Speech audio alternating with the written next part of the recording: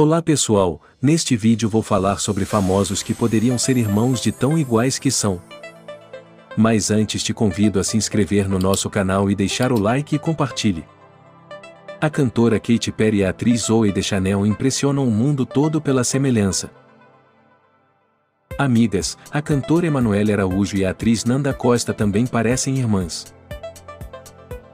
Luísa Valderatto e Larissa Aires. Na época de Malhação Seu Lugar no Mundo, de 2015, até mesmo o elenco confundiu Larissa Aires com Luísa Valderatto. Thiago Leifert e Mariana Ximenes.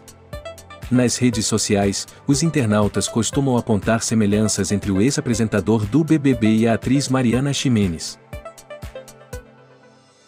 Rafa Brites e Fernanda Lima.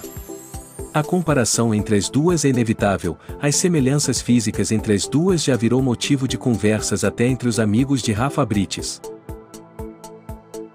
Isabelle Drummond e Juliana Paiva. Além dos cabelos, as duas têm o mesmo formato dos olhos e rosto. Até na idade as duas combinam, enquanto Isabelle está com 27 anos, Juliana é apenas um ano mais velha. As duas são tão parecidas que poderiam ser irmãs. Tanto Camila Queiroz quanto Bruna Amu têm os cabelos semelhantes, o mesmo tom de pele e uma trajetória bem similar, ambas começaram como modelo antes de estrear na carreira de atriz. Bruno Ferrari e Joaquim Lopes. Não há como negar, os dois atores parecem que foram separados na maternidade. Fernanda de Freitas é a cara de Débora Seco.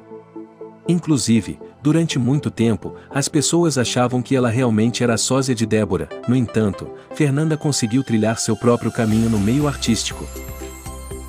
Amigas de longa data, Manu Gavassi e Bruna Marquezine ficaram ainda mais parecidas após as gravações de Deus Salve o Rei, 2018.